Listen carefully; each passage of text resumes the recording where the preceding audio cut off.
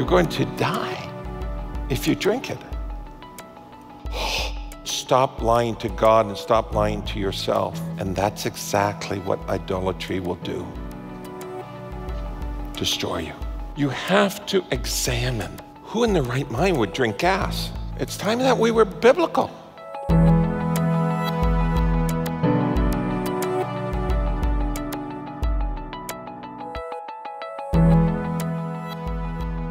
Revelations chapter 2.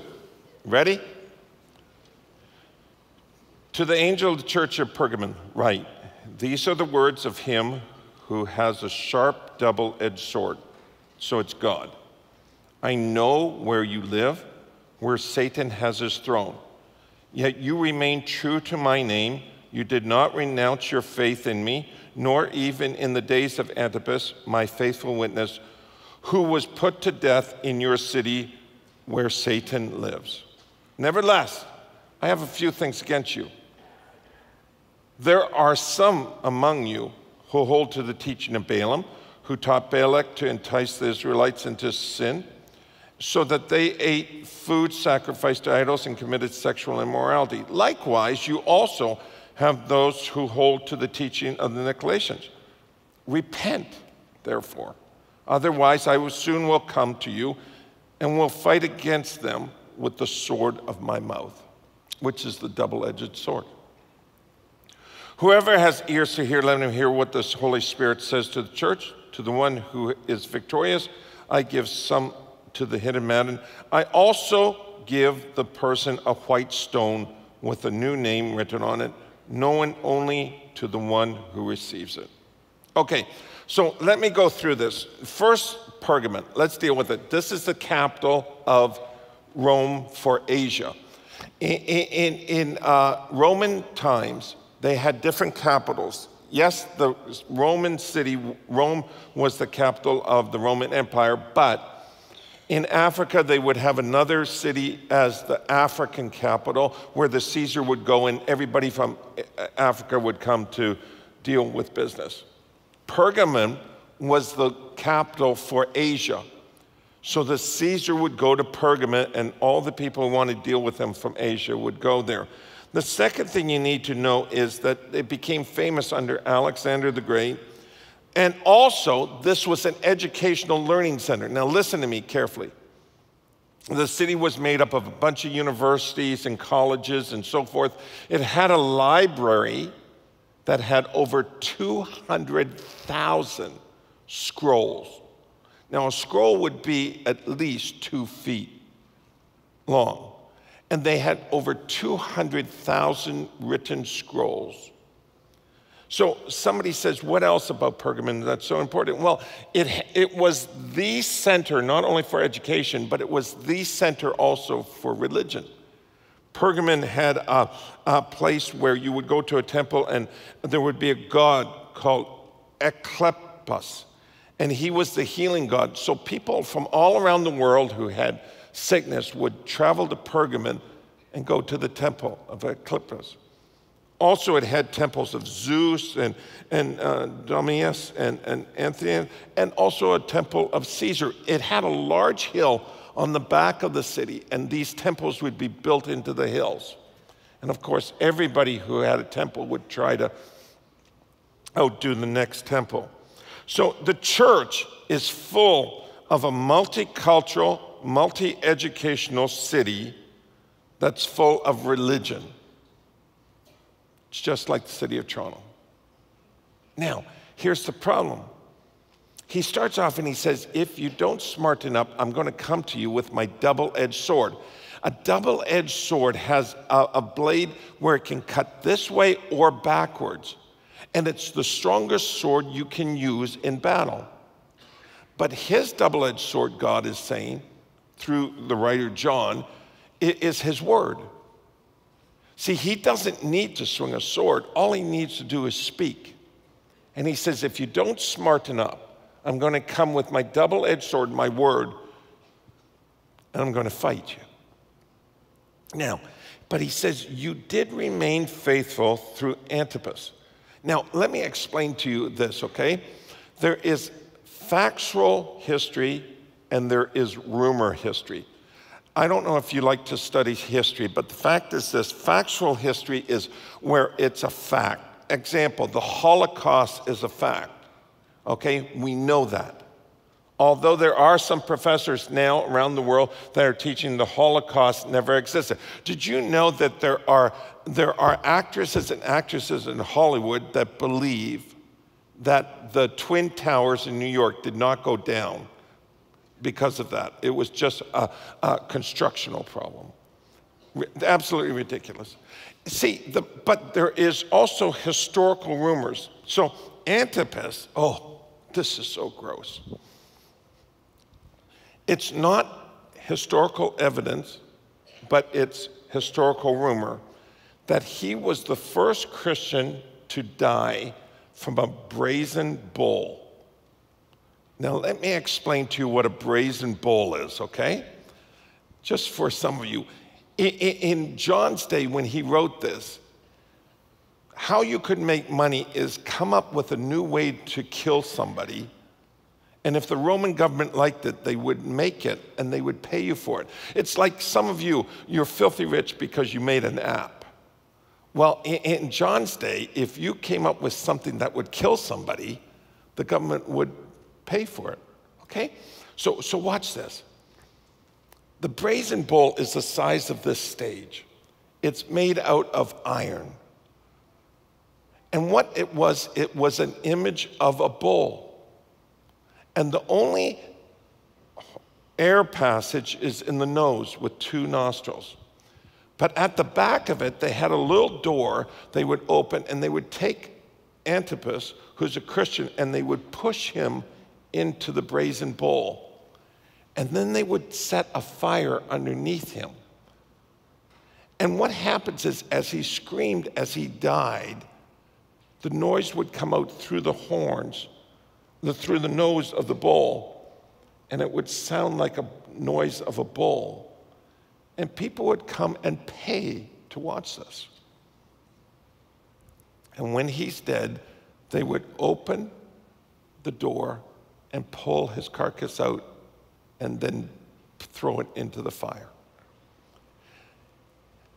We're not sure if this happened or not, but we are sure that his death was absolutely amazing for one reason.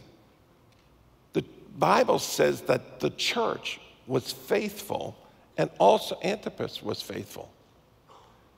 So it must have been some unbelievable martyrdom to do this. Let me take you on. Then he says, but I hold this against you. You're doing the teaching of Balaam and Balak, which is eating food from idols,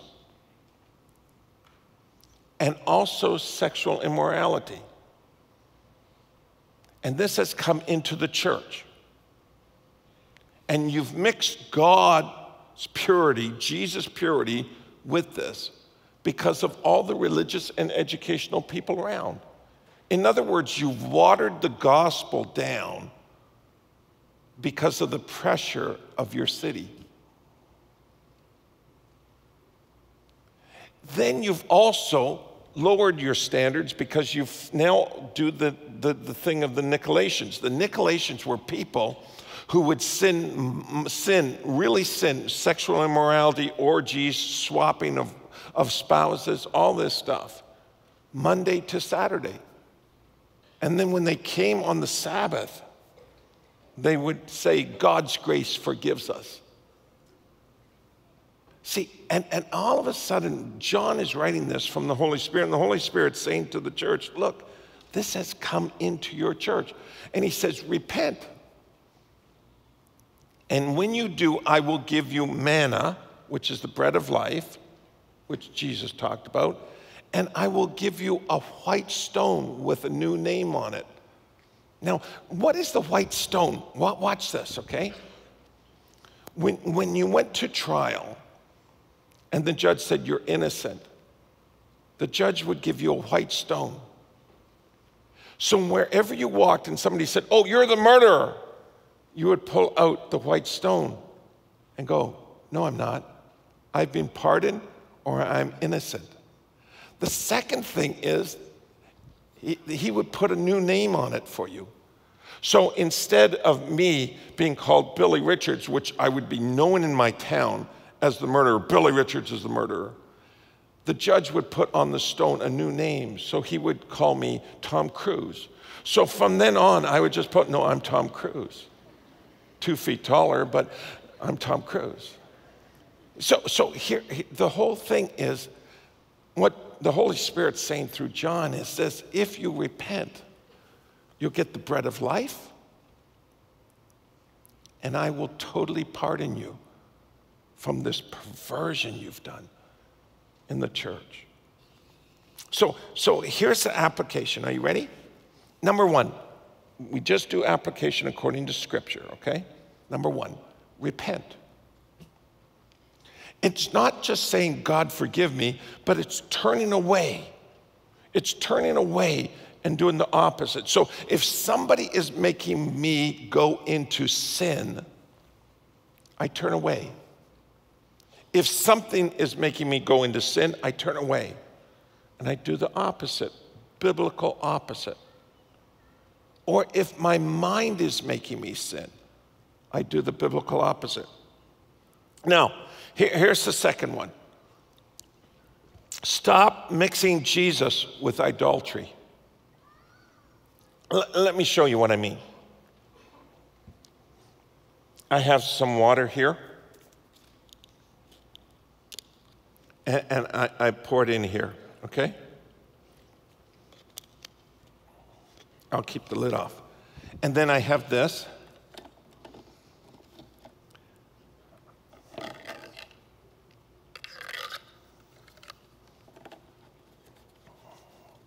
And this is the church in Pergamon. What happened is they were mixing. They were mixing.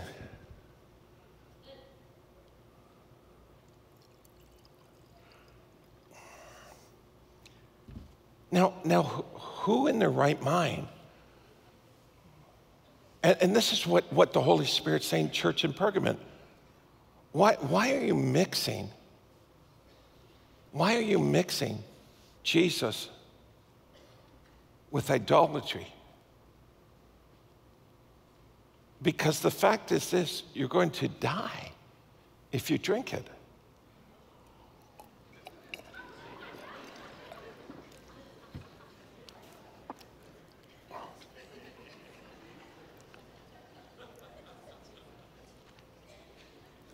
And every week they came together, and it wasn't the whole church, but every week they came together.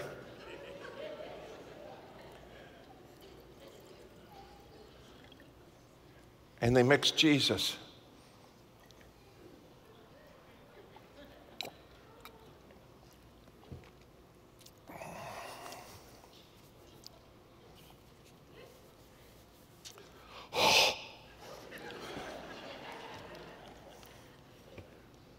Hey, don't tell me. Don't tell me this sermon is not relevant to you.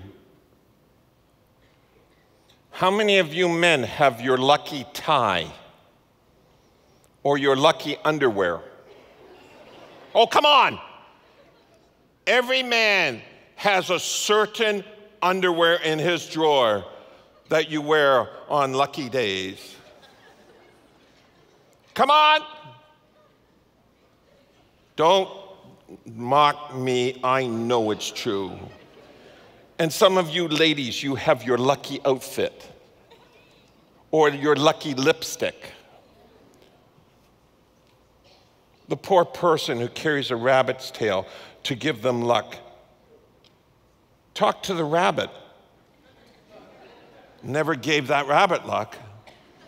Or how about some of you? You know your horoscope. You know exactly what it says every day.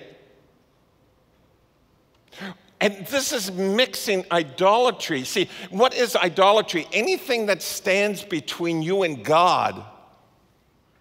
Anything that poisons the living water, which is Jesus Christ. Anything that dilutes it.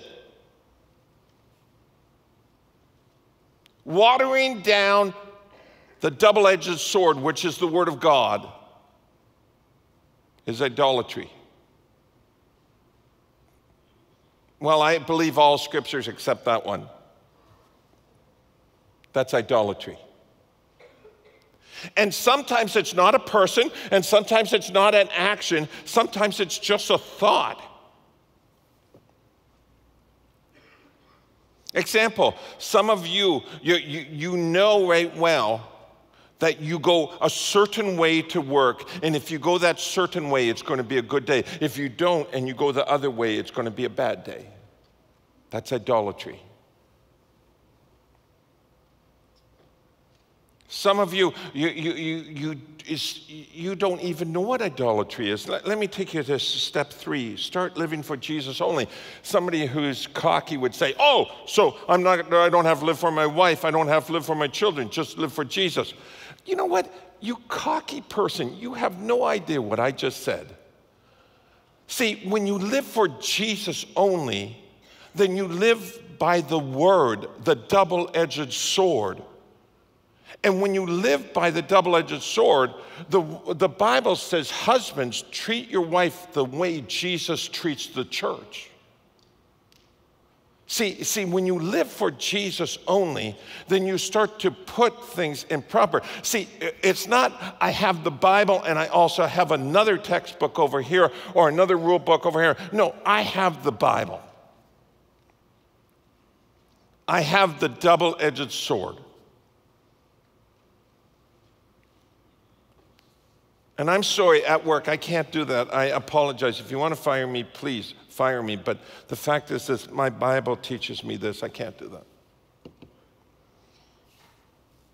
Or a friend says to you, come on. No, I'm sorry, I can't. My Bible teaches me.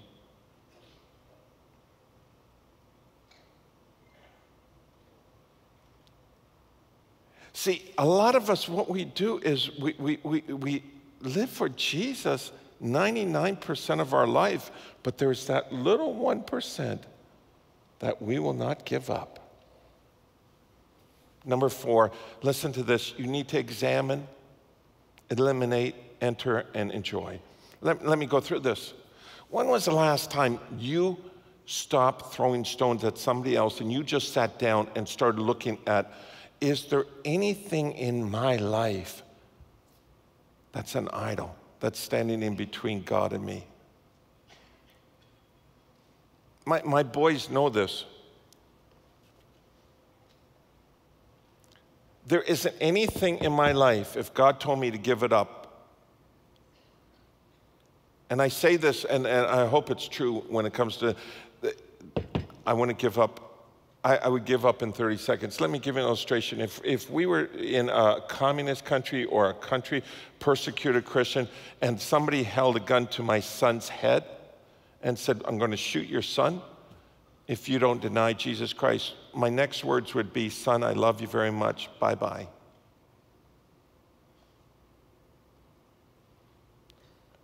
The reason is this.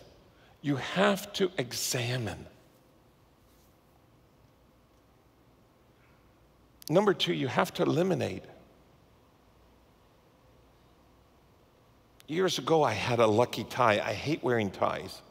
But everybody said, when you wear a tie, you know, you got to wear a tie this funeral. So I always wore the same tie all the time because, you know what, this tie, every time I wore it, things happened good. And all of a sudden, God said to me, you're treating that like a lucky tie. No, it just happens that every time I wear this tie, things happen good. Well, that's your lucky tie. So I got rid of it. There's some times when you have to eliminate somebody who's a friend because they're pulling you down. They're polluting you. There's sometimes you have to eliminate a thought. Number 2, you enter. You enter into what God wants, not what you want. Years ago, I was invited to work for one of the large news organizations in the United States. I won't tell you which one, NBC, CBS, ABC, CNN, but one of them offered me a large job, $75,000 US. And this was in 1980. So think about 75,000 US back then. And God said to me, no. I want you to go and work for 100 Huntley Street. They paid nothing. But see, I had to eliminate and then enter into what God wanted. And the last one is enjoy. I don't regret it. Matter of fact, I'm absolutely thrilled. You won't believe the hand of God and how he's touched me in my life. Jack Hayford, he tells this incredible story about how he had a church, he was pastoring church on the way, and 6,000 people in Los Angeles, California. And all of a sudden, he just kept having the same imagination. It was a pastor who lived 2 hours north of him. He wasn't really good friends with him. He didn't know him.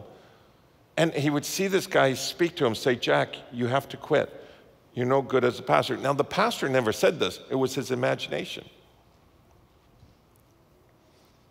And I don't know about you, but sometimes my imagination can wear me down. Sometimes my imagination is the idol that's hurting me with my relationship with God. Jack Hayford turns around and he says, after 2-3 months of this, he says, I was totally exhausted. And one morning I woke up at 4 o'clock in the morning, I got out of bed and I just wanted to go for a walk. And my wife, Anna, jumped out and said, I'm coming with you. And they went out on the road and just started walking. And Jack Hayford said, Anna, for the last 2-3 months, I think it's 3 months, he says, I've been seeing this guy in my head and, you know, you need to quit the church. It's, He says, I'm exhausted. And Anna turns to Jack and says, Jack, it's an idol. It's an imagination. It's standing in between you and God, God's will. And immediately on the street, they just started coming against it. In Jesus' name, we come against this idol. We destroy it. We eliminate it. Now we enter into the Holy Spirit protection, and we enter into the Holy Spirit joy. And all of a sudden, Jack Hayford, he just felt totally delivered. Now watch this. He goes into the shower to get ready to go to work. He's so happy. And all of a sudden, the imagination comes to him and says, you think you got rid of me? And Jack Hayford broke out laughing in the shower and said, I did. In the name of Jesus, you're gone. That's the last time he saw it. An idol. This guy came to me a number of years ago and he talked to me about how he worked with this lady at work and the two of them did these projects together, and she would say to him, let's just stay in a little longer tonight. I'll order in supper. And before long, it was supper in a restaurant with her. And before long, he wasn't coming home much. And he said, Billy, it didn't happen overnight. It was 3 years before I committed adultery.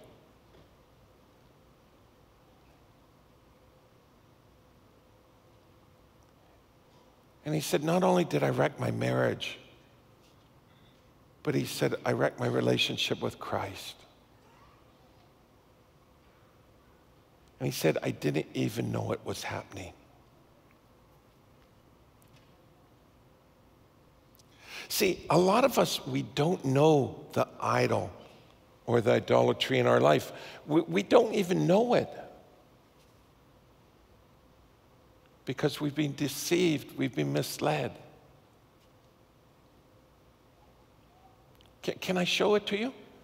This is water. This, my friend, is apple juice.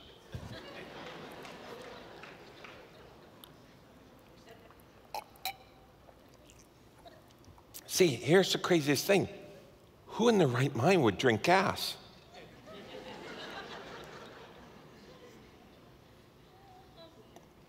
But see, let me share this, and I'll do it the opposite way. Idolatry sometimes looks biblical and smells biblical, but it's not biblical.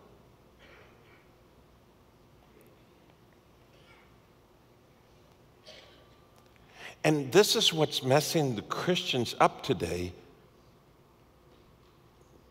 where it looks like a gas container, and it pours like a gas container, but that crazy pastor put apple juice in it. And this is exactly what happened to Pergamon, where, guys, church, you've remained faithful. Even when Antipas was martyred, the church remained faithful to my name, but guess what? You've let these people sneak into your church. See, idolatry in my life, a lot of times I don't know it's idolatry until I get into the Word, until I let the Holy Spirit talk to me, until I sit down with spiritual leadership and say, look, I don't know if this is idolatry or not idolatry. Listen, if it's not idolatry, then you have nothing to hide. If it is idolatry, then you get rid of it. Many times I will phone my friend Chuck and I will say to him, Chuck, I don't know if this is of God or not of God. And Chuck will say, well, it doesn't matter. If you have any questions, run from it. Because the Bible says, run, flee from the appearance of evil. Not just flee from evil, flee from the appearance of evil. And somebody says, oh, you're just a fuddy-duddy, you're just a conservative Christian. No, I'm not a conservative Christian or a liberal Christian. Don't you tag me. I'm a biblical Christian.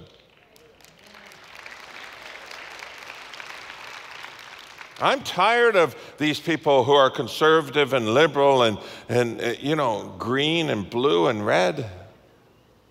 It's time that we were biblical.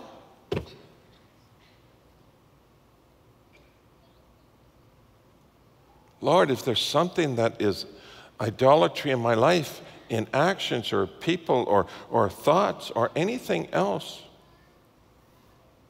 please show it to me. Please show it to me so that I can have purity in you, Christ. I remember the guy crying in my office, the guy who committed adultery. He just said, I never once thought this would ever happen to me. And it just slowly crept into my life. And he cried and he said, it destroyed me. And that's exactly what idolatry will do. Destroy you. Friends, here's the key.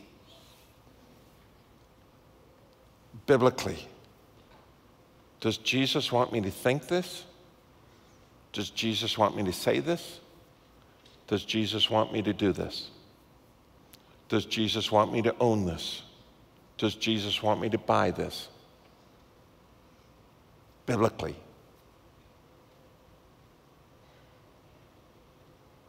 When I taught in Bible college, there was a young man who was going around the dormitories showing everybody a bathing suit magazine.